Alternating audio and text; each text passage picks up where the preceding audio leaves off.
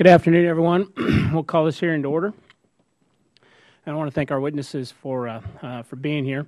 In my 4 years as chairman, the Committee on Small Business has held more than 20 hearings examining the effects of regulations on small businesses and the economy. However, few regulations examined at these previous hearings are as expansive and potentially damaging to small businesses as the recently proposed Waters of the United States rule. This rule, as currently drafted, could extend the regulatory reach of the Clean Water Act to thousands of small streams, ditches, ponds, and other isolated waters, some of which have very little or no connection to traditionally navigable waterways. The agency claims that the proposed rule will increase clarity as to which waters are subjected to the Clean Water Act jurisdiction. However, this proposed rule creates more confusion, not less. Terms like neighboring, floodplain, riparian area, tributary, and significant nexus are vaguely defined and fail to clarify where the clean water jurisdiction will end. Under this proposed rule, farmers, ranchers, home builders, and a variety of other small businesses could find their lands and livelihoods subject to the Clean Water Act jurisdiction for the very first time. And the burdens of this regulatory regime extend beyond the need to obtain federal permits. It will also require costly and time-consuming mitigation activities and project modifications. While this proposed rule clearly has significant consequences for small businesses, the EPA and Army Corps of Engineers failed to assess those impacts. Had the agencies conducted research to and gotten input from small businesses as required by the Regulatory Flexibility Act, perhaps they would have identified and fixed some of the problems with the rule before it was proposed.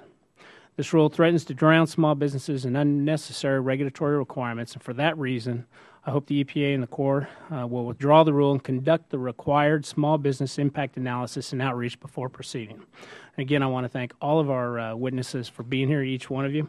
We look forward to your testimony, and I now yield to Ranking Member Velazquez for her opening statement. Thank you, Mr. Chairman.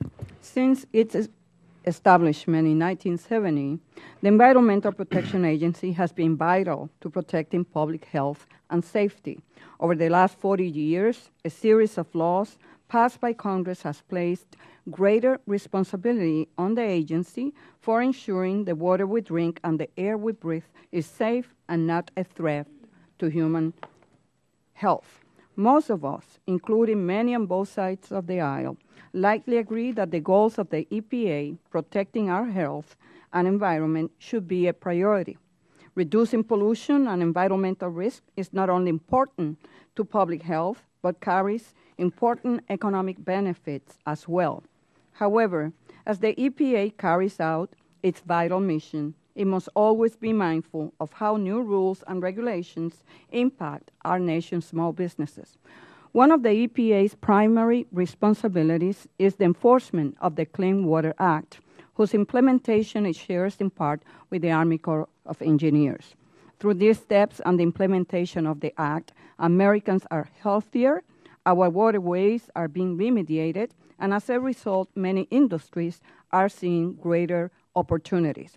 In light of this, it is clear that no small business wants our water supply to be compromised.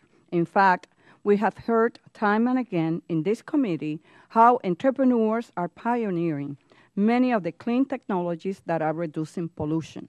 Still, when we talk about regulations, the truth of the matter is that such rules almost always impact small firms. Today, we will examine one such regulation, the EPA's and Army Corps proposed rule redefining which waters are subject to the Clean Water Act. Under this proposal, new bodies of water will become subject to the Act, while others will be excluded.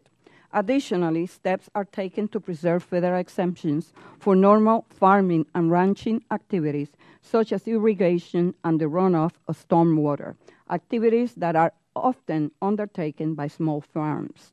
Regardless, these changes will result in winners and losers, and unfortunately, some small businesses, particularly those involved in construction and agriculture, will likely be subject to greater regulatory costs. It is important to note, however, that there are many sectors also dominated by small businesses which will benefit. This includes companies engaged in recreation, tourism, hunting, fishing, and boating. For those companies, Their livelihood is often tied to clean water. This rule also brings with it broader economic benefits, making our drinking water safer and providing farms with clean water to irrigate their crops. On balance, it appears that there will be small businesses on both sides of this issue. Regardless, small businesses need a rule that works for everyone, not just a few. With this in mind, it is concerning that no regulatory flexibility analysis was performed. While the agency certified that this proposed rule would not have a significant economic impact on a substantial number of small entities, it provided no justification for this finding. Such agency indifference is something that this committee is all too familiar with. Similarly, the EPA's analysis found that there was no need to conduct a small business advocacy review panel, a special requirement for the EPA. During today's hearing, I am interested in witnesses' perspective on the agency's rationale for not taking these steps. These issues are not new to this committee. It is critical that as new rules are developed, small businesses' interests must be balanced against our desire to preserve the environment. Central to this is making sure small firms have the ability to provide input and make substantive comments throughout the regulatory process. Today, I hope to hear very clearly how EPA concluded or did not conduct outreach to small firms. I want to know what is working and what is not, and most of all, how the process can be improved. Such steps are critical, especially as we continue to consider changes to the Regulatory Flexibility Act. As with most regulatory matters, there are small businesses on both sides of this issue, and given this, it is important that we hear from them. The reality is that small firms and their job-creating potential are central to our economy, as is a clean and healthy environment. Balancing these twin goals has never been more important and more difficult, and I look forward to today's hearing to gain insight into these very matters. With that, I thank our witnesses for their participation and yield back the balance of my time. Thank you, Mr. Chairman. Thank you very much. If any other committee members have an opening statement prepared, I'd ask that you submit it so we can include it in the record. I'd also like to take just a minute to explain the lights. There's 5 minutes for testimony, and when it comes down to 1 minute, the yellow light will come up, and we ask that you try to adhere to it. If you go over, we're not going to stop you. And with that, we'll start with introductions, and our first witness is Jack Field. He's the owner of a small commercial cattle operation, the Lazy JF Cattle Company in Wakima, Washington. Mr. Field also serves as the Executive Vice President of the Washington Cattlemen's Association, and in that role, he works with livestock producers and educates them about state and federal water quality regulations. Mr. Field is also a member of the National Cattlemen's Beef Association. He's testifying today on behalf of both organizations. Thanks for being here and coming all this way, and we look forward to your testimony.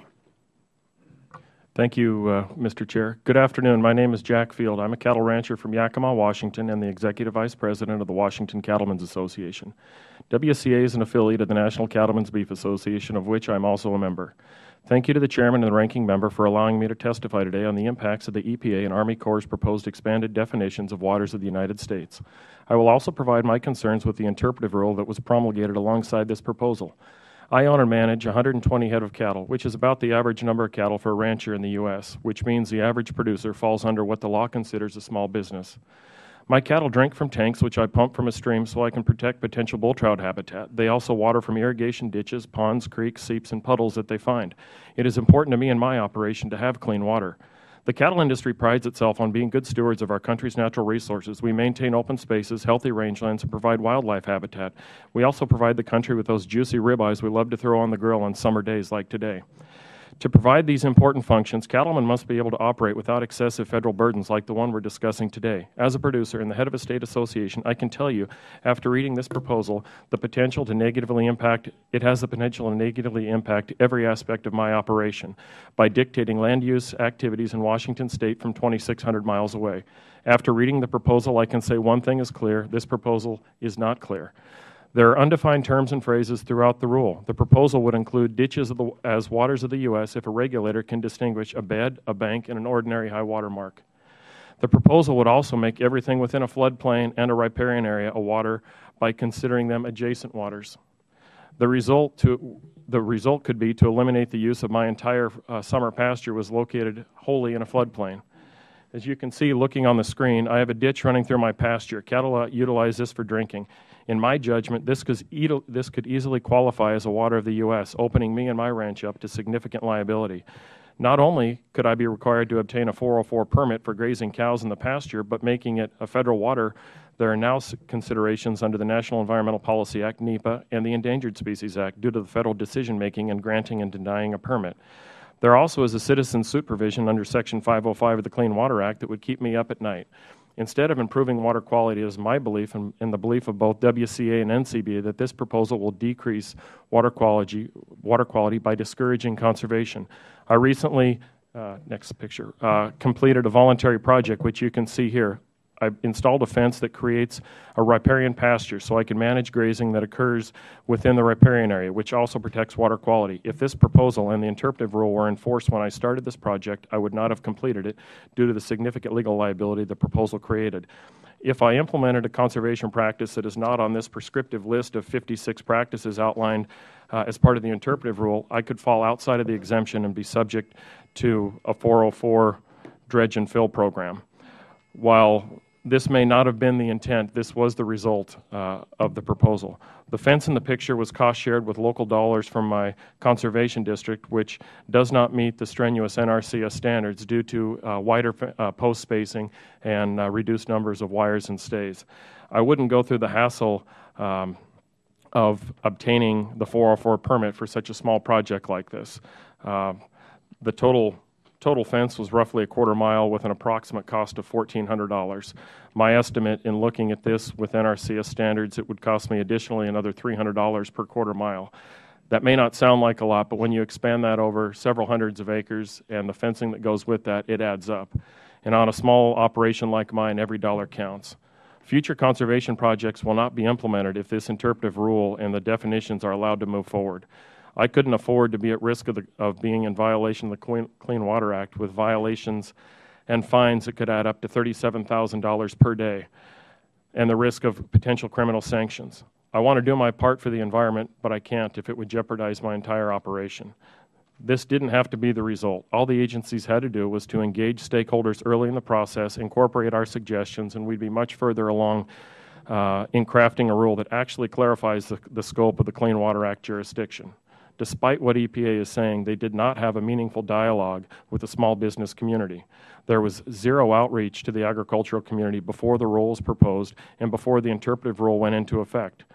What we're left with now is a proposal that doesn't work for small businesses, doesn't work for cattle ranchers, and doesn't work for the environment.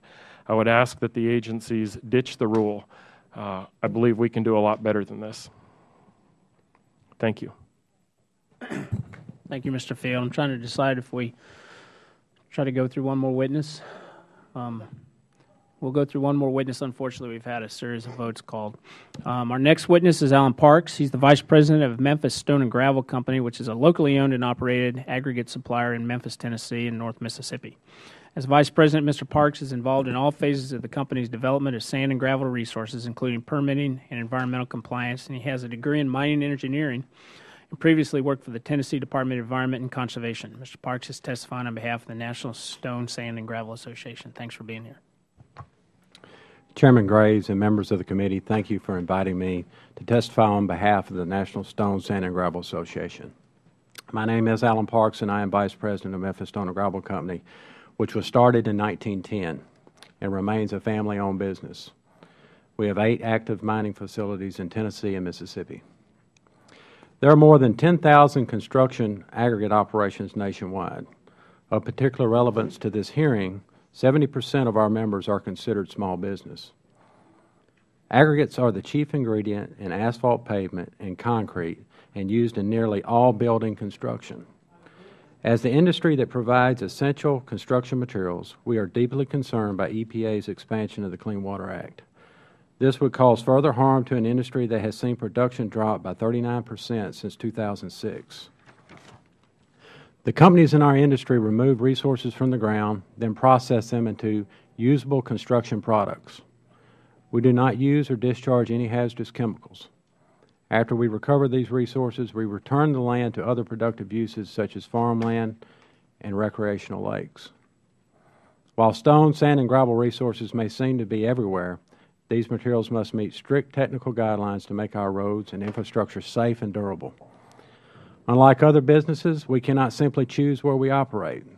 We are limited to where natural forces have deposited these materials. Because high-quality aggregate deposits were often created by water, they are often located near water. Water management is a significant issue for any company in our industry. EPA claims this rule is needed because so many waters are unprotected. We believe that is not the case. Before breaking ground on any project, we evaluate whether we are affecting jurisdictional water, which requires consultation with the Corps and State officials. There is an extensive review of all of our projects to ensure compliance with local, state, and federal rules governing how we can or cannot affect land and water resources. While there are many inefficiencies in the current regulatory system, adding vague terms and undefined concepts to an already complicated program is not the way to improve the process. For example, EPA states groundwater is excluded from this rule, but the rule also says that shallow subsurface connections are included. Does this mean that water that fills our pits is jurisdictional?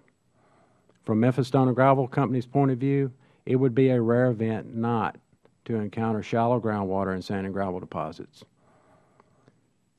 Will a separate permit be required for reclaiming the pit and returning it to another beneficial use?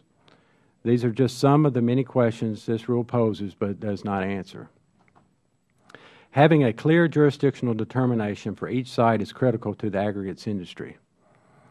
These decisions impact the planning, financing, construction, and operating of our facilities. Because the Clean Water Act dredge and fill permit and the corresponding state's 401 certification process is so long and costly for a small company like ours, we attempt to avoid jurisdictional areas. Now, under the proposed revisions, many previously non-jurisdictional areas could be considered jurisdictional. It will make nearly any area we try to access require additional permits. The delay caused by multiple surveys, reports, and additional authorizations will add significant new costs during the permitting process, which could lead to abandoning projects once considered viable. One NSSGA member calculated that to do the additional mitigation of a stream required under this rule would be more than $100,000. This is just one site and one project in our industry. We make business decisions to buy or lease properties for 15 to 30 years in advance of our operations.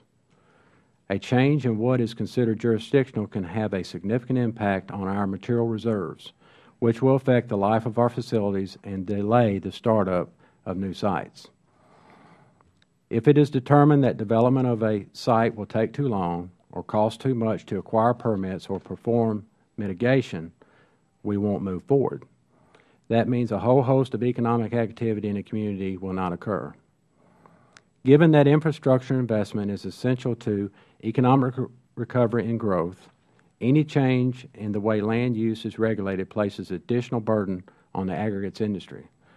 This is a serious change in the rules that dictate how we can or cannot conduct business. NSSGA appreciates this opportunity to speak on this matter. Thank you, Mr. Chairman. I will be happy to respond to any questions.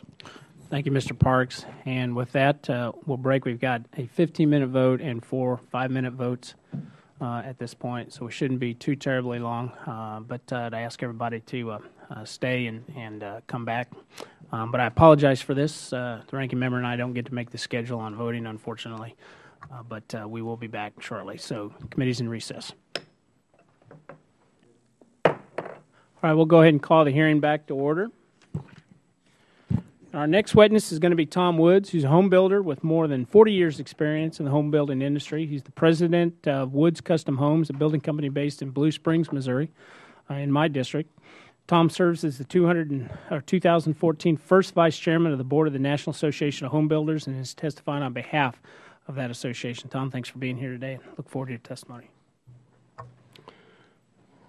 Chairman Graves and members of the subcommittee, I appreciate this opportunity to testify today. My name is Tom Woods, and I am the president of Woods Custom Homes based in Blue Springs, Missouri, and NHB's 2014 first vice chairman of the board. Since its inception, the Clean Water Act has made significant strides in improving the quality of our water resources. Home builders have a vested interest in the protection of our water resources. Home building is one of the most regulated activities in this country, and as a small business owner, I can tell you that the key to a successful regulatory regime is consistency, predictability, timeliness, while focusing on protecting true aquatic resources. When it comes to the Clean Water Act, we get none of that. For years, landowners and regulators alike have been frustrated with the confusion over what are waters of the United States. When the EPA and the Army Corps proposed this most recent rule, we hoped it would finally provide clarity and certainty. Unfortunately, the rule falls well short of that goal.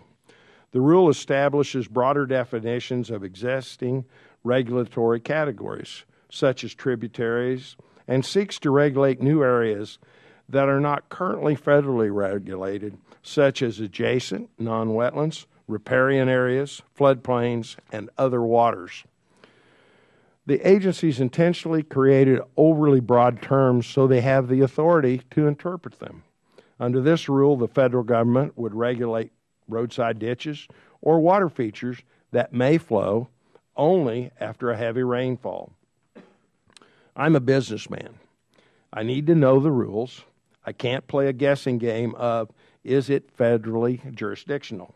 But that's just what this proposal would force me to do. Builders would face new, costly delays just waiting for the agencies to determine if a road ditch is a water of the United States. The only winners are the lawyers, as this rule will certainly lead to increased litigation. My business has already been a victim of permitting delays. For one of my building projects, I was entangled in a Army Corps permitting process for over 2 years. These delays will only increase as the agency works to extend federal protection to smaller waters. While many aspects of the Clean Water Act are vague, it is clear that Congress intended to create a partnership between the federal agencies, the state governments, to protect our nation's water resources. There is a point where federal authority ends and state authority begins. Unfortunately, defining that point has proven incredibly difficult. States have adequately regulated their own waters and wetlands for years. As a former mayor, I have a firsthand understanding of the lengths that the state and local governments go in order to protect their waters. The agencies have bypassed the safeguards of the Regulatory Flexibility Act by failing to consider the true economic costs on small business. Since the agencies failed to hold a small business panel, it is clear that they are not interested in hearing from small businesses like mine. Unfortunately, all too often the EPA completely ignored the RFA requirements. The agency's economic analysis of the proposed rule failed to consider the economic impact on small businesses and is therefore fatally flawed. According to economist Dr. David Sundling, the errors and omission in EPA's study are so severe as to render it virtually meaningless. That should give us all pause. It is clear that the EPA should withdraw the economic analysis and prepare a more thorough and accurate analysis. Any final rule should provide understandable definitions and preserve the partnership between all levels of government, while also considering the impacts on small businesses. All are sorely lacking here. I request that the agency start over and develop a more meaningful and balanced rule that respects the spirit of the RFA. Thank you again for the opportunity to testify today. Mr. Chairman, it's my pleasure to introduce Professor William Busby. Professor Busby is a professor of law at Emory University School of Law, where he is also the director of the Environmental and Natural Resources Law Program. He will next be joining the faculty of Georgetown Law Center. Before becoming a professor, he counseled industry, municipalities, and governmental authorities about environmental law, pollution control, and land use issues. Professor Busby has written extensively about related issues with a focus on regulatory federalism. Welcome. Thank you very much, and thank you to all the members of the committee. I'm pleased to accept the invitation to testify before the committee. I think I was invited to testify due to my expertise, not as a partisan or representative of any organization. So what I'll try to do is provide a little bit of context about what's going on with these proposed regulations and offer a few comments about the legality and logic of the regulations. I should add that this isn't my first involvement with the question of what is waters of the United States. Earlier, I represented a bipartisan group of former EPA administrators before the Supreme Court in the Rayburn case. They were aligned with the George W. Bush administration in trying to uphold the longstanding protections of the regulations about waters of the United States. And then subsequently, I testified at a few hearings about the very confusing ruling that emerged. I'll make 5 main points in my testimony. First, although people have focused on wetlands protections, it's important to understand that what is a water of the United States is the linchpin of the whole Clean Water Act, including pollution discharges from industry, oil, and other sorts of spills and water concerns. Second, there have been some comments about these regulations questioning if they are legal and responsive to what the Supreme Court has done in 3 major cases, and I will show that they are. In addition, there have been persistent claims, and we've heard some today, that the regulatory claims here are too broad, and I'll show how these proposed regulations actually cut back on EPA and the Army Corps' jurisdiction. Very importantly, the regulations here are linked to a massive survey of peer-reviewed science on wetlands, and in an era when people think agencies should respect sound science and peer-reviewed science, it is important to acknowledge that is the underpinning of this regulation. And then lastly, I'll show how the regulations here reduce a commerce-linked rationale that long has been an underpinning of Federal power. So, first, again, important to understand the Clean Water Act, waters of the United States, is the entire root of Federal power here. So if you're concerned about industrial discharges into America's waters, industrial discharges into what might be a dry riverbed in the Southwest, and what would happen during a heavy rainflow, that is as much a concern as is wetlands filling. It's important to keep that in mind. And certainly given the importance of fishing industries, the use of waters for drinking water, municipal uses, and the like, protecting waters is of critical importance across the entire nation. Businesses are on all sides of this issue. Second, this point about people's claim that this is an illegal grab of power beyond what the Supreme Court has allowed, this is clearly incorrect. 6 Supreme Court justices in the Rayburn case agreed that EPA and the Army Corps, by regulation, could clarify what counts as a water of the United States. And then earlier in a case called Riverside Bayview Homes, a unanimous Supreme Court also talked about this being an area appropriate for rulemaking authority. There's no doubt this is something where authority exists. People may skirmish over what the appropriate bounds are, but is there room for rulemaking here? The answer is absolutely. Point 3, are these is people have failed to acknowledge that in these regulations for the first time, the Army Corps and EPA have very explicitly carved out jurisdiction, saying they will no longer assert jurisdiction in several areas. I won't list them off in depth because of the limited time, but it includes waste treatment systems, prior converted cropland, ditches that are upland and don't contribute flow to other waters. And really, if you look through these, several of them seem to be a direct answer to some previous testimony where people have talked about efforts to regulate puddles and meaningless things like gutters and bird feeders. They have clearly said they are not reaching out to the outermost limits. The peer-reviewed science, point 4 has to do with the peer-reviewed science.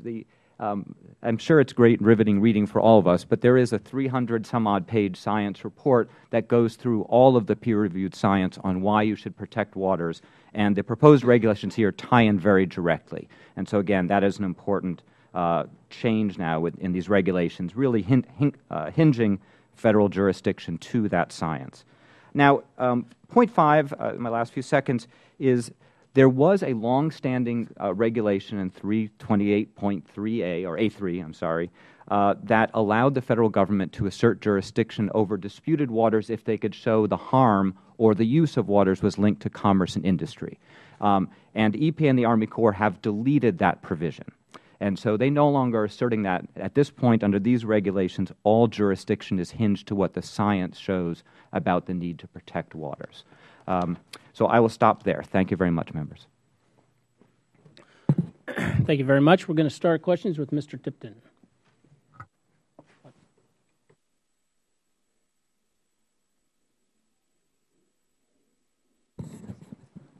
Is Jamie here? Mr. Holliskamp. Thank you, Mr. Chairman. I appreciate moving to the front of the line here. That kind of surprised me a little bit. Gentlemen, thanks for your testimony. I apologize for Mr. Field coming and winning the award for traveling the furthest distance, oftentimes coming from halfway across the country. I wish I were further away from the regulators in Washington, but appreciate your description of what actually happens on a ranch and what you fear these proposed regulations might do for you. It certainly is a vast overreach, and certainly being in agriculture myself, I'm worried about what happens, whether it's dry stream beds, backyard ponds. We wish we actually had road ditches with water in them, but I understand, my understanding of the rule would mean that they would have a regulatory nexus from Washington to interfere with those as well, and creating that regulatory uncertainty. And this vast overreach is creating some problems. I wish for Mr. Field and Mr. Parks, if you describe a little further what changes you believe you might have to make. And again, that's the difficulty, is the regulatory uncertainty, because this is not the first time there's been proposal to strike the word navigable and say, hey, that doesn't count anymore, even though that's certainly the intention of Congress. So if you describe a little more specifically what you think you might have to do and the cost of doing those in the future. Absolutely. Thank you very much, Congressman. And the biggest question, as you've highlighted, is being asked to explain hypothetically what will happen when I can't clearly tell you what the rule means is very difficult, but I will do my very best. The biggest challenge, and I reference this list, this is a list of the 56 pre-approved practices that EPA has deemed are not going to create a discharge if an individual, and these are related to farming and agricultural activities, if an individual executes those as prescribed by NRCS. So just for my example, we talked a little bit earlier about fencing or prescribed grazing. I have, clearly it would create additional expense and burden on my operation to have to go through and create NRCS-approved grazing plans to ensure that in areas where I have a riparian pasture, if I have a fence that touches that riparian area, meaning if it's floods at any time of the year and then that water drains back into a tributary, which the EPA may deem has connectivity under their broad definition of authority, I then, if I'm not grazing in accordance to my NRCS approved plan, could be found out of compliance, thus being required to obtain a 404 permit for cattle grazing in a riparian area. Hearing the good gentleman to my right speak about the challenges they have in obtaining permits for constructing homes, I have no expectation whatsoever to do that. I'm a small, extremely small business, got 55 mama cows. That's one truckload. I can't afford an attorney or an environmental consultant. I'd like to think I'm a fairly intelligent individual being able to read the law, but I can't honestly tell you what the expense would mean to my operation in terms of compliance with the environmental regulation. I want clean water. I drink the same water that my neighbors down the stream do. I want good, clean groundwater. I want clean surface water. But the best, in my opinion, the best way we get there is through local decisions, and that happens at the local level in the state and county. Thank you, Mr. Field. Mr. Parks? If I could sum this up in 3 words, I'd say cost, delay, and uncertainty. Those are going to be the big 3 things that come out of this. I believe that increased regulated area is going to be significant. I think one concern that we have is we have developed a level of competency over the years understanding how to play this game. And now the rules are going to change significantly. So there's going to be a pretty significant learning curve for that, both for the regulated community as well as those that are in charge of regulating. That causes delay, and there's a cost to that. We make substantial investments on these natural resources. We lease those many years down the road. And we're concerned that because jurisdictional determinations are subject to review every 5 years, what's going to happen to deposits that we have banked on mining that are now going to be off limits. So there's a lot of uncertainty that exists with this, and it creates a potential for a much, much broader regulated area. Mr. Parks, one last quick follow-up. As far as planning ahead, how many years out do you make purchases in order to secure those deposits? I mean, certainly more than 5 years. Absolutely. It's not uncommon. Typically in the 15 to 30-year range is what most of our leases terms are. All right. Well, thank you, Mr. Chairman. I yield back. Ranking Member Velasquez. Thank you, Mr. Chairman. Professor Busby, you indicated in your testimony that while some small businesses have come out against the proposed rule, there are business interests on both sides. Can you explain why is there this split? Yes. Based on past, if you kind of track who's supported changes, who's testified, and who's participated in some of the Supreme Court cases, there are very substantial interests linked to hunting and fishing as one area, and then there's also commercial fishing on large scale, which is very much dependent on rivers and their tributaries. In addition, recreational interests are a huge business in the United States, and they very much depend on this.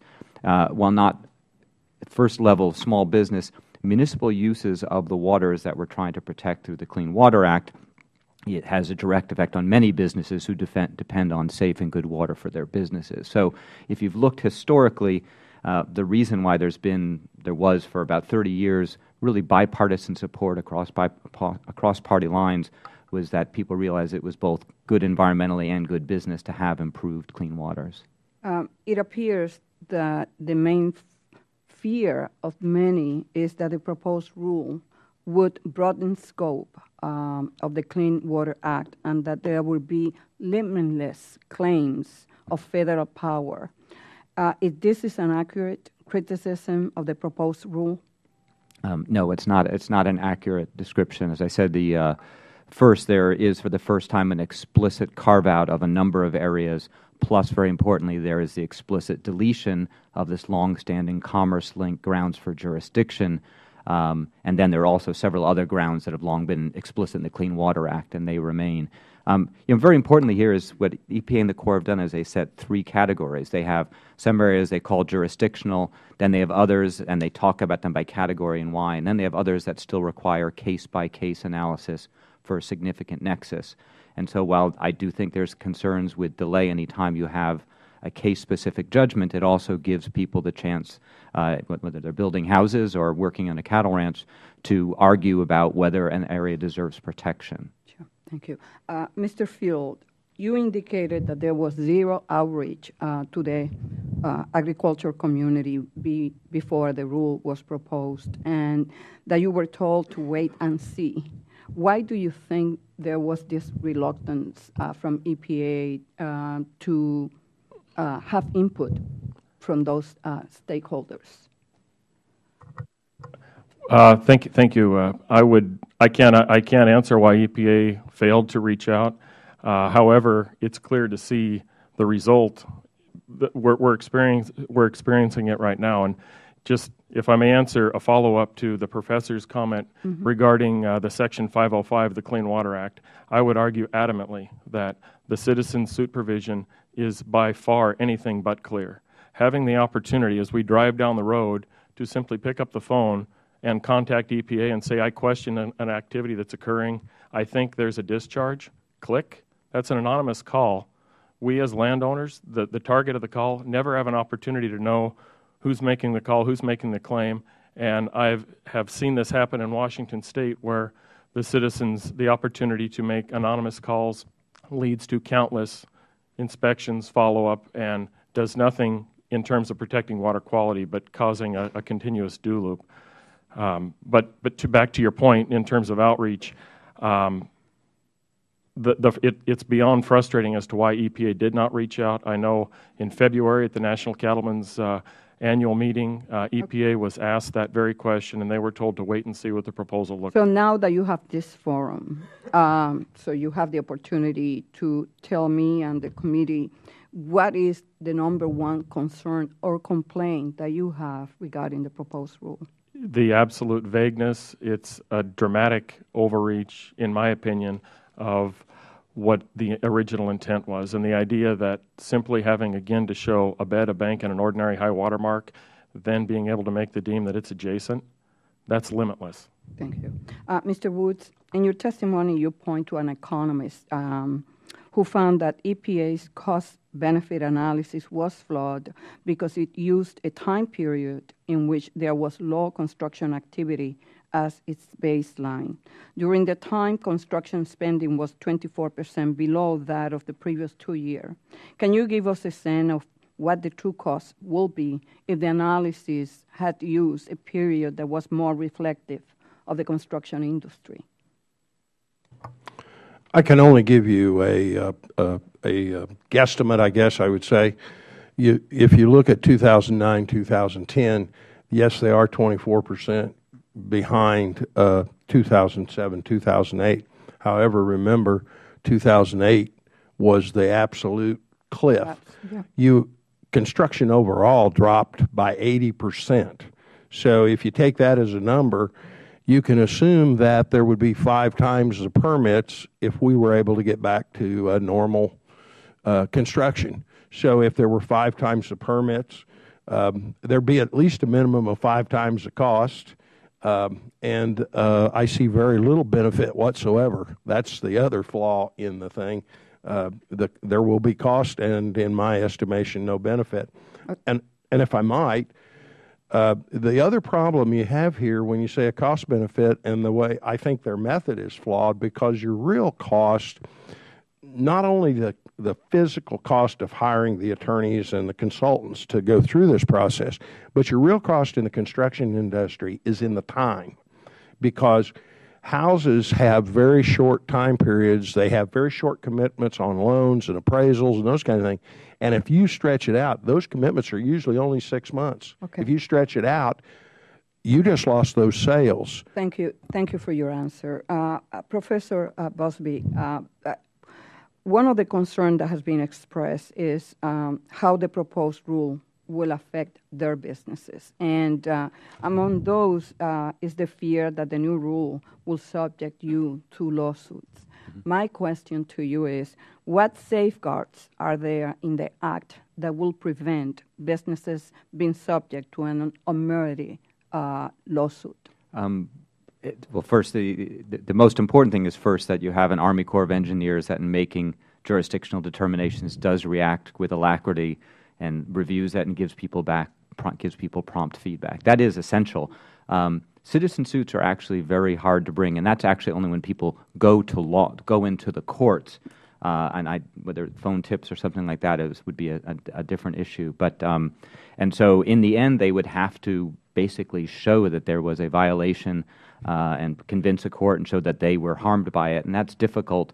And I think for that reason, there are not as many. You don't hear about a lot of Section 404 water-related, waters of the United States related citizen litigation suits. Thank you.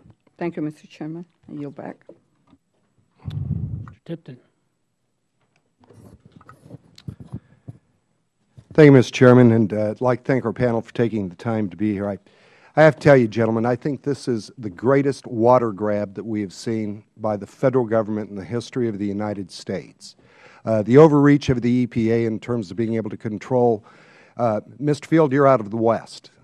Yes, it is a private property right. Absolutely correct. You have state law in the West. We have priority-based systems, and we're now seeing the federal government trying to be able to step in and to be able to regulate virtually all of the waters of the United States.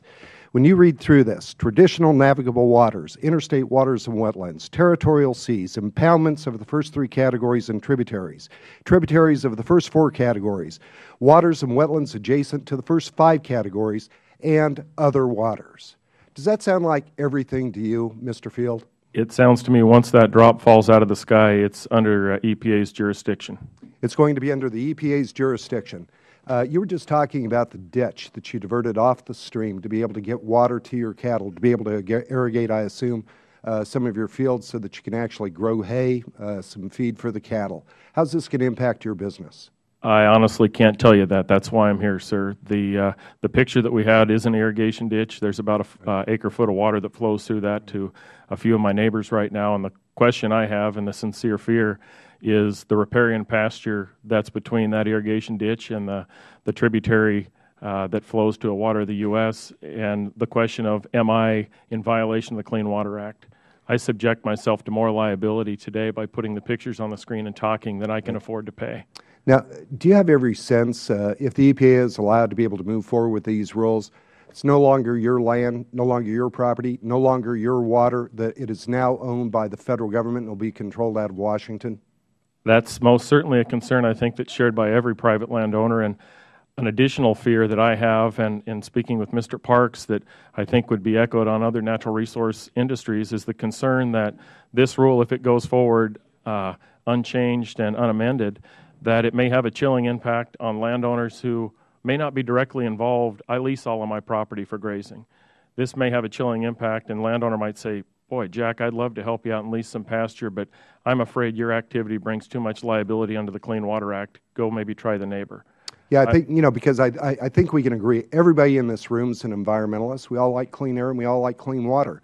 You were describing for us an effort that you had made in terms of being able to put in some conservation. Now, if these rules move forward, if the overreach of the federal government is put into place, you aren't going to be able to afford, nor would you be willing to move into those conservation areas. Is that correct? Well, you're absolutely correct. I would certainly not partner with NRCS or my conservation district. I would try to do what I can at a much slower pace, just on my own, because and don't get me wrong, the NRCS standards are excellent.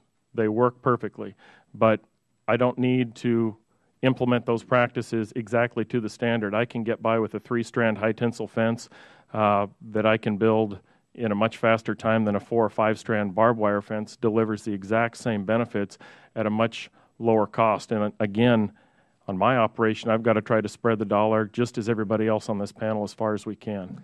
And just for the point of clarity, I happen to view our farm and ranch community as part of our national defense. We certainly need to be able to feed this country. Did you state, and did I write this down correctly, there was zero outreach by the EPA to the ag community? Is that correct? Yes, sir. There was questions were made in February requesting for meaningful dialogue and input, and again, being told to wait and see. And that's unfortunately not a very productive means of promulgating rule, and especially something that will be this effective. Or an agency that says you will follow the rules doesn't follow its own rules when it comes to being able to reach out and find out what the business impacts are going to be. Mr. Parks, would you like to comment on that? Yes, sir, I would. Fortunately, our company is a member of a great trade association who made us aware of these developments and keeps us informed and in the loop. The Home Builders Association, National Cattlemen's Association, that's the type of that's why we're members of these associations. By and large, we don't have the management and the support staff to stay engaged with these types of issues. I would say, for the most part, the small business community has a cursory understanding of what's being proposed at best, and most folks have no idea the enormity that these changes could bring to the regulated community. I see I'm out of time. Gentlemen, I thank you for your comments, and I share your concerns over this overreach by the government and the EPA. Mr. Schrader. Thank you, Mr. Chairman. Well, I guess I find Professor Busby's testimony on those 5 points actually pretty incredulous. Respect his previous experience and expertise, but the idea that this is a simple definition of the water of the United States, we've heard from people that live, work, and try and build our great country and the economy that that's not the case. This is a vast expansion. Matter of fact, it's not legally responsive even to the courts. Let's go back to the Supreme Court decision, Professor Busby. It was supposed to be about navigable rivers or have some juxtaposition or nexus to navigable rivers. CWA does not include every bloody water in the United States of America. It's supposed to be dealing with those rivers that actually have some nexus to navigability. Otherwise, to the good gentleman from Colorado's point, it becomes a grab of private property throughout the United States of America. That was not what the CWA was all about. I think the fact that this is actually not a broad interpretation is ludicrous. We got 56 different exceptions, and I bet, Mr. Field, are you confident every single exception that they're going to come up with is listed right there? There are going to be some others you're going to run up against? You're absolutely correct. This is, again, the list. If you follow the 56 pre-approved NRCS practices by the letter, you would be exempt. But if you, again, not having an NRCS plan, it doesn't meet the standard, I don't fall under the exemption. Well, and I think that's unfortunately going to be the case for everybody. The Commerce Clause deletion almost is a direct contravention from the plurality's decision in the Supreme Court.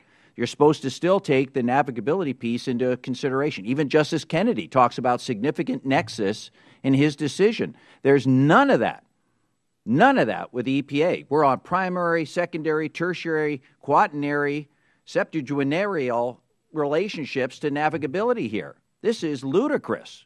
I mean, I don't think anybody in a straight face can say that this is anything but a huge grab of jurisdictional power at the end of the day. Let's talk about peer-reviewed research here.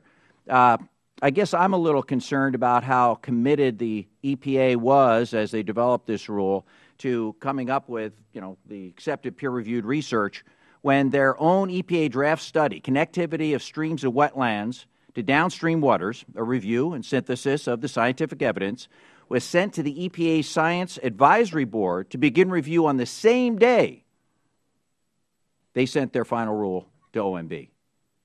I mean, if you're talking about peer-reviewed science and actually watching science, they don't even follow their own gall-darn science.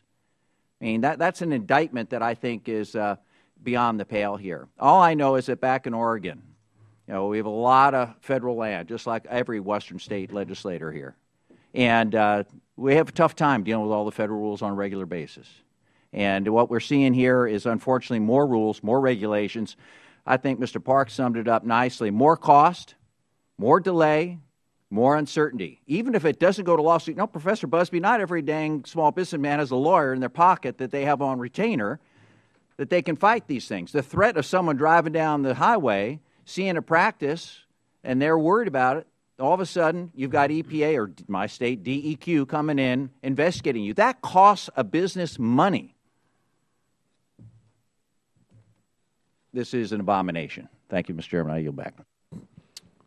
Mr. Schweikert. Thank you, Mr. Chairman. We did in a little work group about a month ago with a number of lawyers who basically work in this area, environmental law, and we said sort of a game theory. We read through the rule and basically turned to those who it was within their specialty and said, take it to an extreme, take it to what you maximize the language. And so, Professor, I was going to ask for your help on a couple things that still echo in my mind.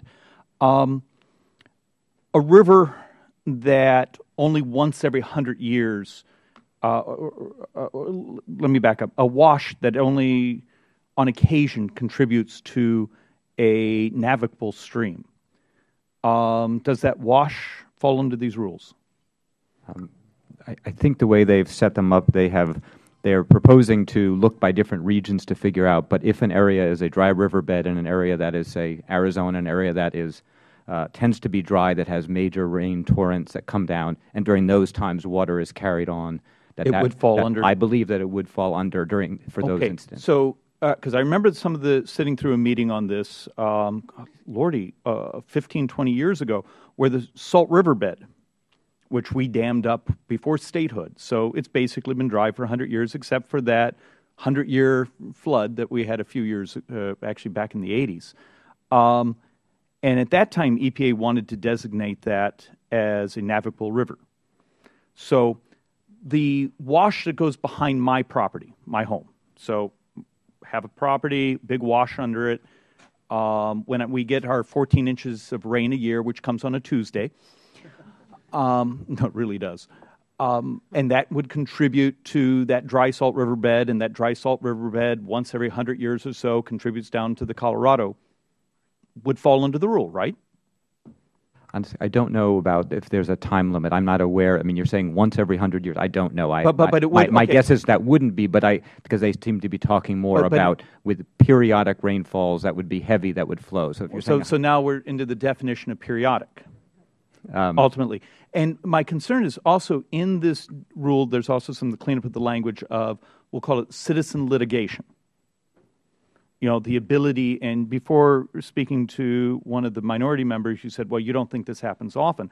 I literally in Arizona have multiple law firms that literally their sole practice is suing the Forest Service, suing it, you know, and that's how they make their money. Now, a lot of the suing is actually all about, we'll sue and get a settlement, and that's how we enforce policy.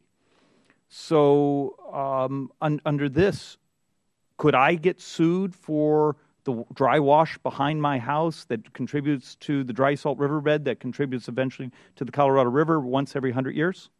No, under Clean Water Act, you'd have to show that you had discharged a pollutant into the river from a point source, which would mean either industrial discharges, or if you went in and, say, built a concrete pier blocking it, then there would be a possibility of liability if it was jurisdictional. But you can only sue if you have that, and there is an advance notice requirement. So they'd have to give you an advance notice, the state and the Fed. But in that same concept, so in my property, I go out and dig in and plant some desert trees, and I use the appropriate fertilizers for my area.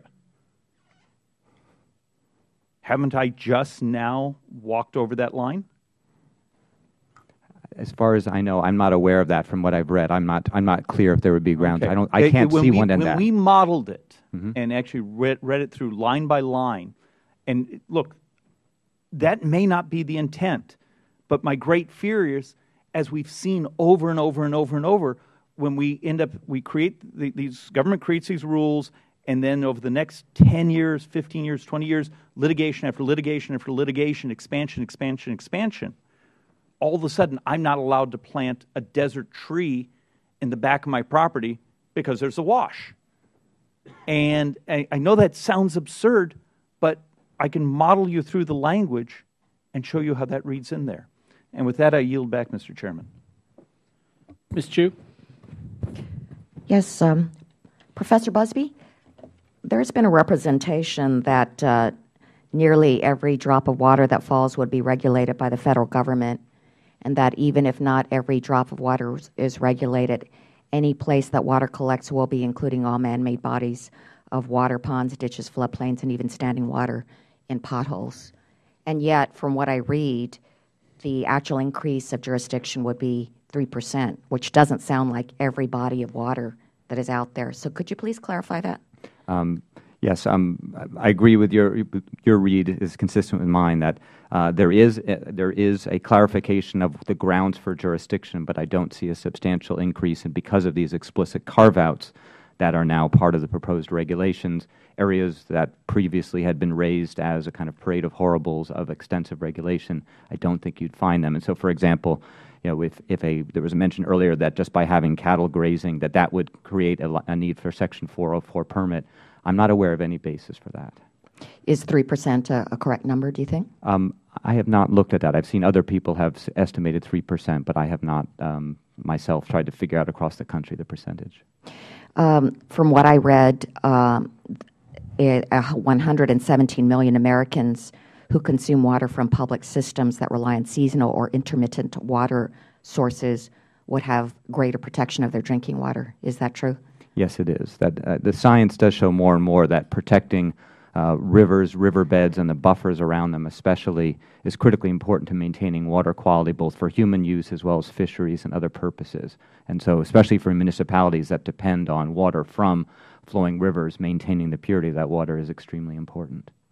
Now, it's my understanding that the EPA is, in proposing these regulations, is actually trying to limit the pollution in our drinking water, and therefore they have to define which waters may be subject to these kinds of pollutants and also carry pollutants downstream. Could you elaborate on that point and help us understand how the definitions of waters facilitates the main goal of protecting constituents from pollution? Sure. As you can read in the very extensive proposed regulation, a lot of the focus is trying to track, based on peer-reviewed science, how pollutants move through waters from areas where the waters collect and then essentially move from tributaries into larger navigable, in fact, waters or traditional navigable waters. And so basically they found that both wetlands and tributaries do a tremendous work essentially functioning for free and reducing pollutants. So what eventually goes into the larger water bodies is substantially cleansed by the process itself. And so in that respect, it is critically important to maintaining the purity of water.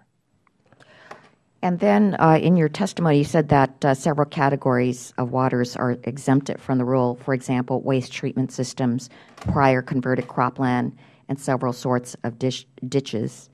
And could you tell us how and why these exemptions were made and why they are necessary?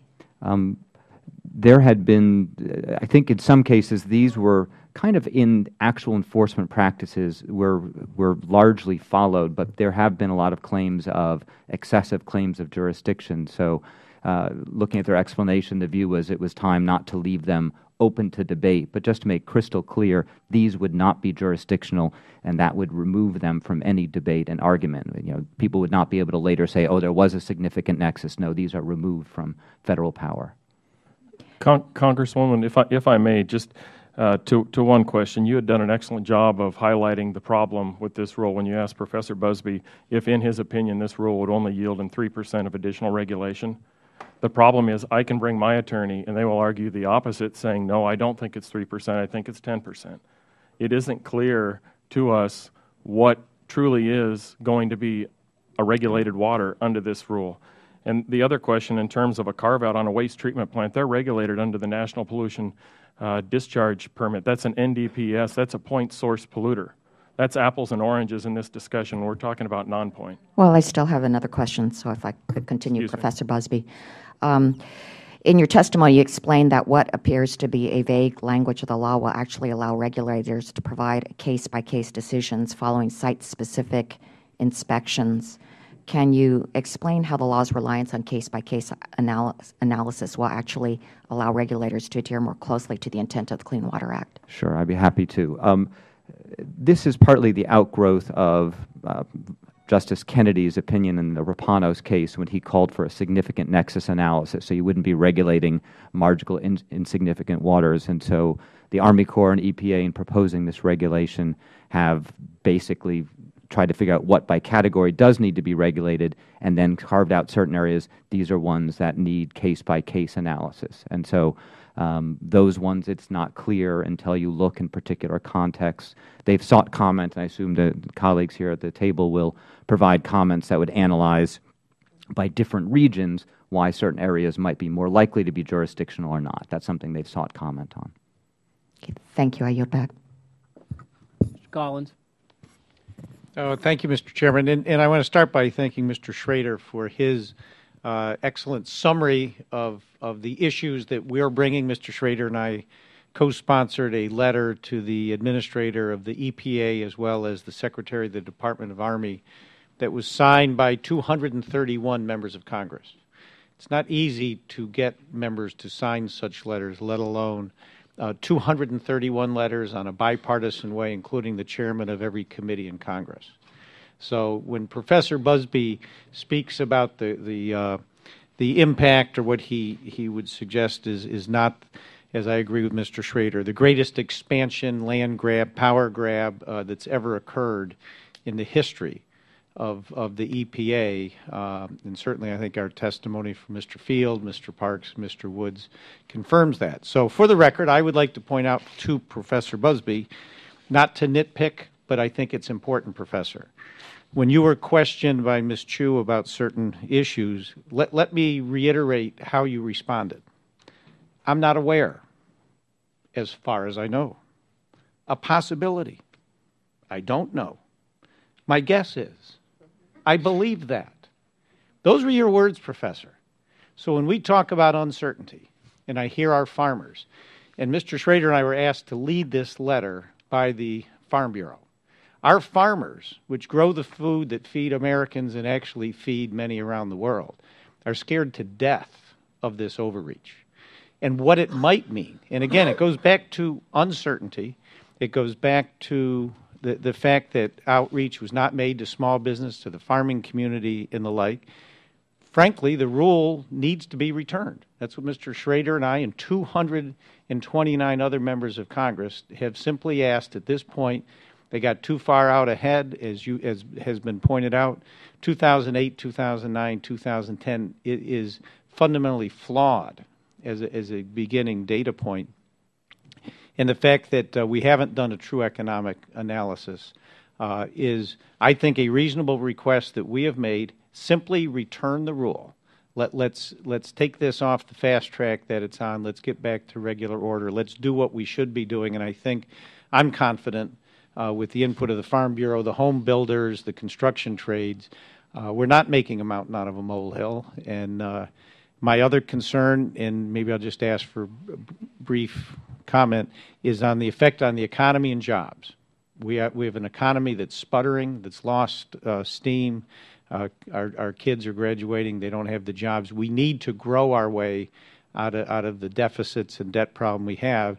And just, Mr. Field, the simple kind of question, does a rule like this, because I certainly believe it's another hindrance in our growing our economy. Uncertainty brings lack of investment. Certainly, I'd like your opinion. You've just hit the nail on the head, sir. The lack of clarity on this rule, regardless of the industry you're involved in, not knowing, not being able to tell your lender with certainty that the activity you're about to enter into is not going to carry the potential legal liability of a violation of the Clean Water Act or the ability to have the citizens suit provision of Section 505. It's unthinkable. Uncertainty means lack of investment. Mr. Parks?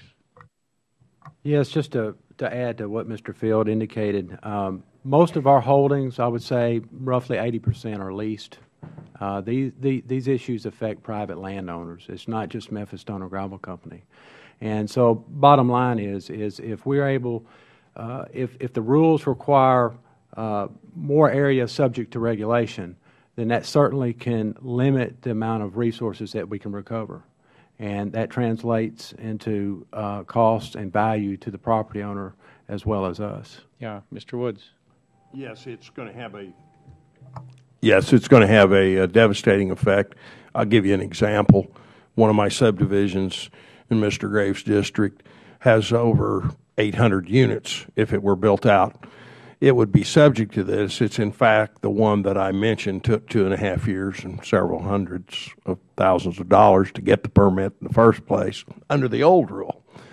I wouldn't go forward with getting it under the new rule. But if you take that and just extrapolate it, every house or every unit by our standards means about 3.7 jobs. You know, if you look at the tax bills and burdens and what they generate, it's in the thousands of dollars to the municipality and the state and the federal government. And that's just one subdivision. I'm not the big developer in Kansas City. I'm just one of the medium-sized guys, but you'd have to take that number and add it and then go across the country and say how many are there. You're talking millions of jobs that will be lost simply because we cannot get the permits. Yeah. Thank you all very much. Real quick, Mr. Parks, our time's expired, but Congressman, if I could just add that our biggest customers are DOTs, Mississippi Department of Transportation, Tennessee Department of Transportation. They have to deal with the same issues that we as industry have to deal with in determining what's jurisdiction and getting permits to do what they do. Right. Thank you. Thank you all very much. Yield back, Mr. Chairman. Mr. Payne. Thank you, Mr. Chairman, and to the ranking member. Appreciate everyone's testimony today. Mr. Field, in your testimony, you mentioned that for business and moral reasons, you protect the quality of water around your ranch. And yes, sir. That is very admirable. However, in my home district, which takes in Newark, New Jersey, and surrounding communities, we have the Passaic River,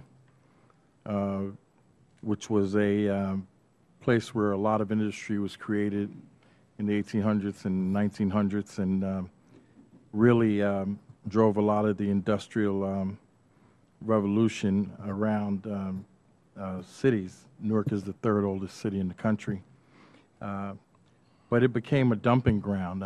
Agent Orange was produced in Newark, New Jersey, and a lot of issues that we still have with the river come from the dioxins and those type of different agents. So do you really think that we can rely on moral integrity of businesses to not pollute our nation's waters? I mean, everyone is, and I commend you, and it's around your ranch, and that's important to you because that's where you are.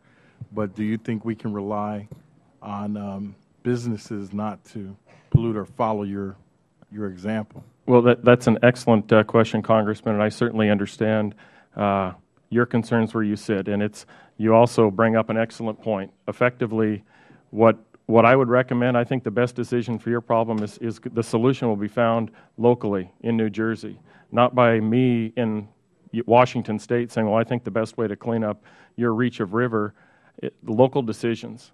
Nobody on this panel is saying we don't think we need to be able to regulate and protect water quality.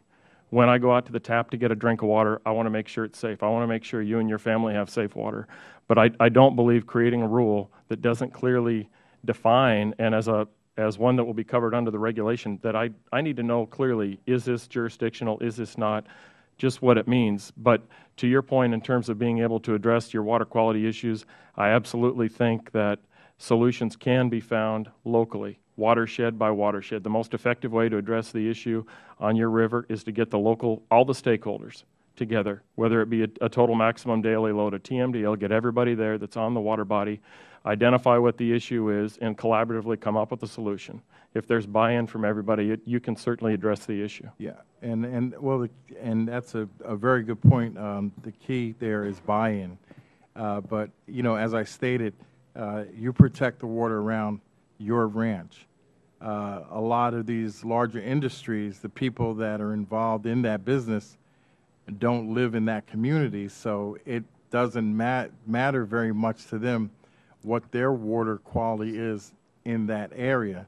So my concern and what we're trying to do is make sure that we can make sure that everyone has the same opportunity in their community to have safe drinking water.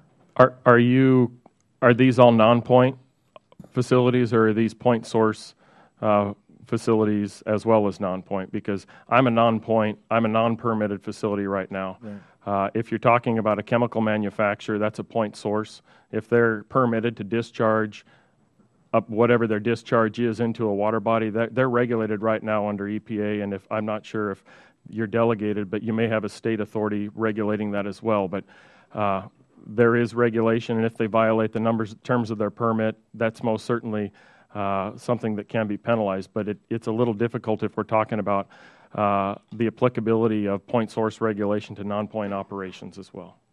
Well, I mean, and that's quite true, but what we find is people tend to like to cut corners, and even though they are regulated, there are situations where we find that they have not followed the rules. So that is the actual important piece of that. According to the EPA, over 117 million people drink from water systems in areas that currently lack full and clear protection under the law. Do you think it would be fair to exempt the polluter from the Clean Water Act, which would, force a community to pay for the cleanup of its water supply? I'd like to ask Professor Busby, the whole panel, please. I think that the need for clear prohibition so people know what to do so they're not disadvantaged in business has been shown again and again. So having clear rules, I think everyone at the table here would agree, clear rules are important, but it is important that not to rely on just self-policing, that does tend to be a recipe for disaster.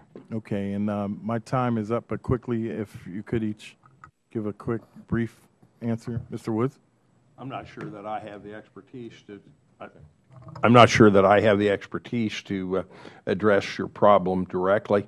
As an old mayor, I believe that the best people to deal with it in the community are those people in the local community. They have the best knowledge of it, and I think that they can come up with the best solution, quite frankly. Thank you, sir. Congressman, if I may, all of our projects require extensive site review. We open it up at the local level. There's tremendous opportunities for public participation.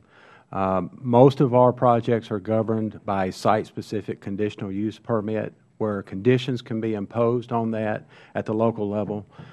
Both of our states, Mississippi and Tennessee, are authorized to implement the federal NPDES programs. And with regard to water pollution in general, our company, the companies in our industry, and I would suggest probably to most industry, you can't just allow water to discharge off your site uncontrolled. There's an extensive framework that's there already that governs how you manage any waters that leaves your site, whether it be processed water or stormwater. We have to develop a pretty extensive stormwater pollution prevention plan for every one of our projects that details exactly how we will manage stormwater runoff before it can impact anything. And those sites are open for inspection. They are inspected by state and federal regulators. All right, thank you. And Mr. Field, I've gone way over my time, so I'll yield back to the chair. Thank you. Mr. Lukemeyer. Thank you, Mr. Chair. It's interesting that we're discussing this rule today, because I know the chairman and I fought this battle a couple, 3 years ago, whenever the various powers that be tried to do the same thing with take the word navigable out of the Clean Water Act here, and here we are again today, back in the same situation.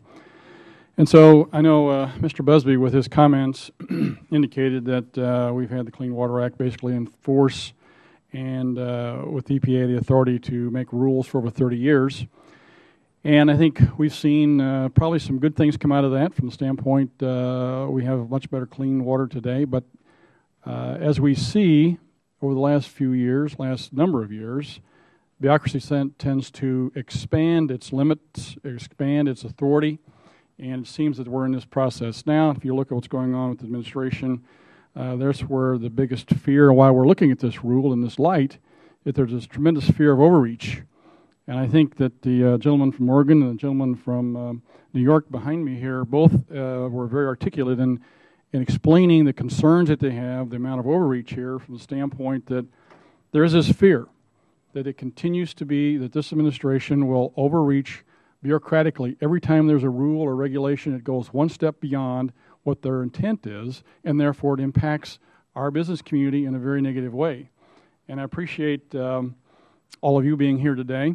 I think, if this rule goes forward, I see no way that it doesn't wind up in the Supreme Court, because this is something that's going to impact all of the business people before us today in a way that's going to drive you either, to have extreme amount of costs or drive you completely out of business. And so I guess my question to each one of the three of you to begin with is, Mr. Field, if this thing goes forward, are you going to be able to stay in business?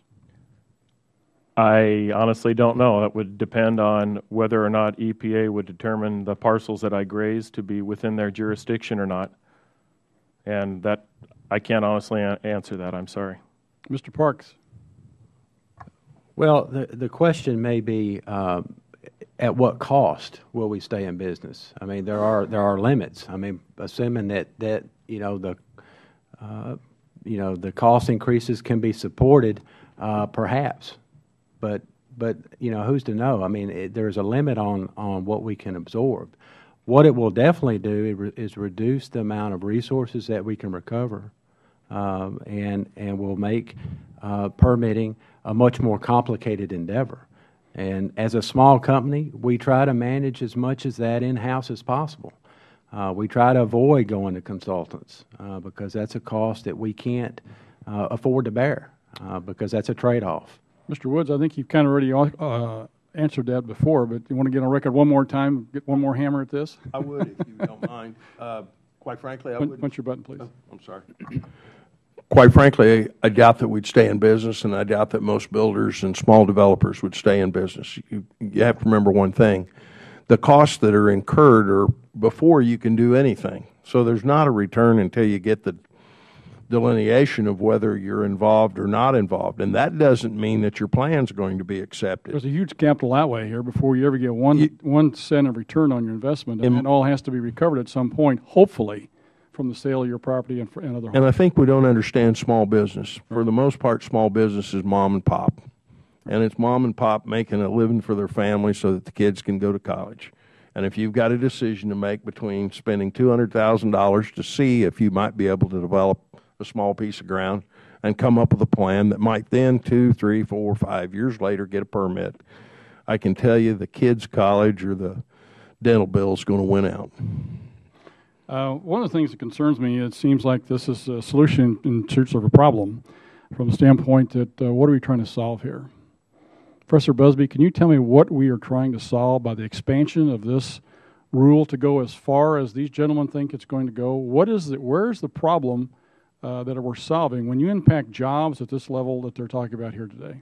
I guess first, it's important to remember the Clean Water Act is not limitless in its reach, and so you do have to show that something is a tributary wetland, adjacent wetland, navigable water. These gentlemen have all testified here today that they believe if they interpret this to the lengths at which you can go, at which attorneys will stretch the law, which has been the case time and time again, especially with this administration, this is where we're headed.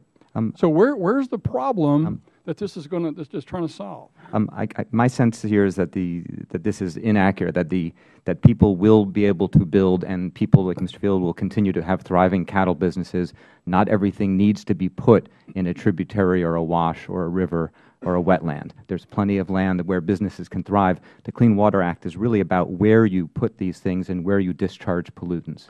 Well, Professor, I appreciate you living in a utopian society. Unfortunately, these three gentlemen don't live there. They live in the real world, and they've explained how the impact of this is going to be in the real world, on real people, on real jobs and real livelihoods, and this is what this committee is all about today. Mr. Chairman, I yield back.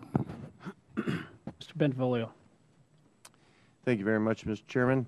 I'd like to thank the Chairman for holding this important hearing and would also like to thank the witnesses for taking part today and helping to enlighten us about the new Waters of the United States rule. When I read your testimonies, it made me wonder if the EPA purposely makes vague and controversial rules simply so that bureaucrats over there can see their office and newspaper headlines. Just a few weeks ago, I held a hearing in my district about the impact of federal regulations on small businesses in Michigan. Mr. Woods, one of those who testified, was Richard Kligman of Superb Custom Homes out of Plymouth, Michigan. He, too, brought the Waters of the United States rule and concluded this way. These federal consultants related to the consultations related to the Clean Water Act are just another layer of red tape that the federal government has placed on small businesses, and it is doubtful the agencies will be equipped. This nonsense has to stop, Mr. Chairman. Everyone here wants to protect our environment, but we also want to help people in our country succeed and prosper. I don't think that those are mutually exclusive so long as the EPA is proposing rules that are easily understood and make common sense. Unfortunately, this time it doesn't seem to. But I'd like to go one step further. And, Mr. Chairman, I went to, my wife said we had to replace the water closet in our bathroom. And so I went to our favorite hardware store and tried to find a water closet, a toilet, that would just take enough water, and they said, no, I'm sorry, the only toilets we can sell now are regulated, so how much water can be flushed down at a time. And I asked the salesman why that is. He says, well, we have to conserve water. And I said, well, I live on a farm. We have a well and a septic. I recycle all my water. That's how it works. Why, the government has this this one-size-fits-all. I also have a pond on my farm, and I've been recently notified after this hearing that the EPA is really concerned about the toxins in the pond. Well, you know, we live on a dirt road in the country, and all the ditches on the dirt road, somehow, you know, there's about 60 acres, feeds my pond, which then drains about 2 miles further downstream into some, I think it's the Rouge River, eventually. But why am I suddenly responsible for the toxins that run off the road into my pond, right? So do I have to, is the EPA going to regulate ditches like that and how they run into the pond? I understand some of these concerns, but I've made those arrangements on my own without the EPA. I built berms made of gravel, right? And that naturally cleans up, sand and gravel naturally cleans up the toxins in my, that were reaching my pond, right? And so I'm wondering, do I have to get EPA requirements and permits to do that? Or is that something I can do on my own because that's probably the wisest thing for me to do? Why do I have to have a government regulator telling me what I have to do for every single facet of my life? Mr. Parks, should I ask a question now? Sorry. I don't like the EPA. As far as I'm concerned, China needs the EPA. So we can send 15,000 employees to China for 5 years. I think we'd all be better off. Well, I would say ditto, but we do have to work with these folks, so I'm not going to go there. But you do hit the nail on the head. You know, as I read through the definitions, it's hard for us to see what would not be jurisdictional or potentially could be interpreted that way. And that's really the problem. It opens a lot of things up to interpretations. Even exclusions aren't clear. One part removes artificial ponds created by diking dry land, yet a tributary can be a man-made pond or a ditch. So which is it? I mean, we create a lot of ditches. We create a lot of basins, a lot of ponds that can sit there for 10, 20, 30 years before we're ready to close them down. And so it's a big question for us. Are we creating all this jurisdictional area through our business processes? Thank you very much. I think I've done my ranting. Thank you very much, Mr. Chairman. I appreciate it. Thank you. Mr. King. Thank you, Mr. Chairman. I thank the witnesses for your testimony. I have a little bit of reminiscing I went through as I listened to some of this too, but I wanted to turn to Professor Busby first and ask this question. We've got the issue out here of significant nexus, but there's another term that is back in the dusty reaches of my mind called waters hydrologically connected to. And I would ask Professor Busby, are you familiar with the term, and would you define that for this committee, please? The exact term, I'm not sure, but I think what you're probably referring to is in case Riverside Bayview Homes, a unanimous Supreme Court upheld jurisdiction and for waters that had essentially were wetlands near other waters, and part of the grounds for that was the importance of taking into account hydrologic connections and the importance that they serve. But what is a hydrologic connection? The hydrologic connection, as in that case and subsequent cases and the new regulations, as I understand it, has to do with essentially whether water is moving from one place into another, which they look at through several different kind of functional analyses. Stagnant water wouldn't be hydrologically connected? I'm sorry, I missed. Stagnant water wouldn't be hydrologically connected? If the water is truly isolated, so it's not flowing, though, that would not be. So if there's, then it wouldn't be necessarily the flows, it would be the connection. So if you had two ponds and a conduit between them, say a small, just a stagnant stream, but as long as you could say float a small boat, that would be hydrologically connected? I don't believe so. I think that I don't think that's correct. If the way they talk about it, they look at different regions. I think what you'd be describing would be what appears to be an isolated water, and then the question is whether that because of but if it's two ponds and there's a very small non-flowing stream between the two of those, would those two ponds be hydrologically connected? the way hydrologically connected worked is I think they were ultimately talking about ultimately connecting to navigable waters or navigable, in fact, waters. And I agree with that definition. And I bring this up in part of this discussion about significant nexus. And I think I'll do this. I'll tell the narrative. Back in about 1994, first I'd let the committee know that I've spent my life in soil conservation, water quality. I've built more terraces probably than anybody in Congress, or waterways, or any kind of retention ponds you want to describe. It's been my life. And I remember walking into my construction office one night in about 1994, and there stood a farmer, and he said, "Did you see this DNR rule that they have published for comment?" And I read the rule, and it said, these 115 streams are proposed to be protected streams. These streams to their geographical boundaries and, quote, waters hydrologically connected to them, close quote. And I went straight up in the air because I believe in property rights, and I oppose property takings by government or anybody else. It, at that time, it was a Fifth Amendment property rights issue before Kelo, and went straight to Cherokee, Iowa for the public comment hearing. And I asked them the question, define it for me, hydrologically connected. They said, well, we can't. Then I said, then take it out of the rule. Well, we can't. How can you tell me you can't define it and you can't take it out? Then if you can't define it, you can't tell me why it's there. Then the next night the hearing was in Algona, Iowa, and that was 2 hours up there, and they saw me coming and said, only one question per customer. Well, you can imagine that I did not walk away from that microphone until I'd asked a lot of them. Subsequent to that, I ran for the Iowa Senate because I had been boxed out of a hearing as a witness. They wouldn't really let me testify to the answer to this. So this goes pretty deep to me. And when I see the language here that we're dealing with and the stretch of the rules, I know how rules get stretched. And I've lived it, and so have a lot of the members of this committee. We're dealing with the traditional navigable waters of the United States. That goes back to 1848, when the Corps of Engineers was granted the authority to remove the debris from the navigable waters. Then, now we've yet added to that, the definition has been expanded through litigation and some statute, but it also now including interstate waters and wetlands, the territorial seas, impoundments of the first three categories and tributaries of the first four categories, and number 6, waters and wetlands adjacent to the first 5, but the language of other waters, which is all of these categories that I've described, including riparian areas, floodplain tributaries, significant nexus. When I see that language that says significant nexus, that's the 2014 term that's substituted for waters hydrologically connected to. And I will define hydrologically connected to. It's real simple. It's whenever two water molecules touch each other. You can make the argument that they're hydrologically connected.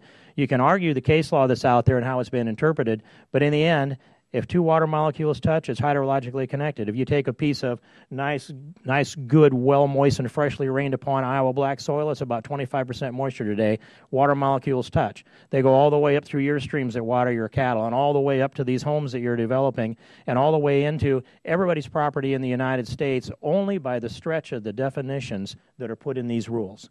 And I would just pose one final question quickly to Professor Busby, and that is, do you believe that if the federal government regulates the complete usage of property away from our property owners, whether it's the ranchers, whether it's developers, if they regulate the utilization of that property away and render it without value to the owner, is that a takings under the Constitution? I think if you're phrasing it like the Lucas case by the Supreme Court, that a 100% taking of all use would be a taking under that precedent. Useless to the owner for the purposes I think it's rendering it without value, actually, was the way it talked about. So it gets more complicated in the subsequent cases. We're close to a yes, though, and I'll settle for that. And I appreciate all your testimony, and I yield back to the Chairman. Thank you. I have a question for Mr. Wood. In your testimony, you stated that any waters or wetlands within a floodplain can be subject to the Clean Water Act. I was just curious, or Clean Water Act jurisdiction, how that's going to affect your industry, your business. What impact is that going to have? Well, I'll speak to it. Oh, well, thank you. I'll speak to it relative to the Midwest and the Plain States, wherever you want to put us. As you well know, I mean, if you're in Independence, Missouri, Blue Springs, Missouri, you're close to the Missouri River, you're close to the Little Blue and the Big Blue and the Kaw, and we've got tons of what has been called for years bottom ground. And you cannot, your first problem is you cannot get yourself too far away from floodplains or wetlands. The second problem that you have in that definition, and that's the one that probably bothers me more, in too many cases, the maps that are used and have been used to delineate these cases are erroneous. We've seen situations, one specific situation in Riverside, Missouri, where the floodplain was halfway up the hill. It's not where the creek is. Now, I defy you to put a floodplain halfway up a hill and not in the creek. And it took us almost 2.5 years to get a determination and a change in the flood map. We had to go in and prove that, you know, the water didn't usually run across the hill halfway up. It usually ran at the creek. So those are the kinds of problems you're going to run into. Is it isn't that it's truly a floodplain, or it isn't that it's truly a wetlands. The case that I pointed out here, the very first thing we did in the subdivision that I'm talking about in Independence, Missouri, just to put it into perspective, was we had consultants come in and walk our site. It's almost 500 acres. It's a bottomland field, but it's not floodplain. And actually, it had been prior converted, which I just find out now may have changed, but it had been farmed for 150 years. There were none there. There were none found. And yet we still ended up subject to, because we were close enough, we were adjacent to some things. We felt it best that we move forward, try to move forward in a very positive way. Thought we were being wise, and we brought everybody out, let them tour the site, and tried to put in place the very best of practices and show off. And as I was told by city engineer in Independence, we were justly rewarded for our good deeds. 2.5 years and $250,000 later, we got a permit. That's what concerns me the most. Well, and you mentioned too, and there are some carve-outs, as has been pointed out by Professor Busby. However, it also states adjacent to jurisdictional waters, and that's what concerns me as much as anything else. And in closing, I want to kind of build on what Mr. Luetkemeyer said as well. We've fought this before, removing the term navigable out of the Clean Water Act, and we fought it under 2 different majorities, and it failed Congress. This failed the People's House by folks that are voted on by constituents, and now here we are fighting it, coming at it from a regulatory standpoint by individuals who are not elected, who are not responsible to anyone, and that's the most frustrating part. The will of the people was done, and this was defeated, and now here we are going through this process under agency proposed rulemaking, and it's frustrating. But all of this testimony has showed us that the waters of the United States, or this proposed rule, is going to have a significant impact on small businesses. And the EPA and the Corps failed to do the assessments that they were supposed to do under the Regulatory Flexibility Act. And that's another thing that bothers me as much as anything else, because when agencies fail to comply with the RFA, the result is always poorly crafted regulations, and it's going to impose a lot of unnecessary and costly burdens on small business.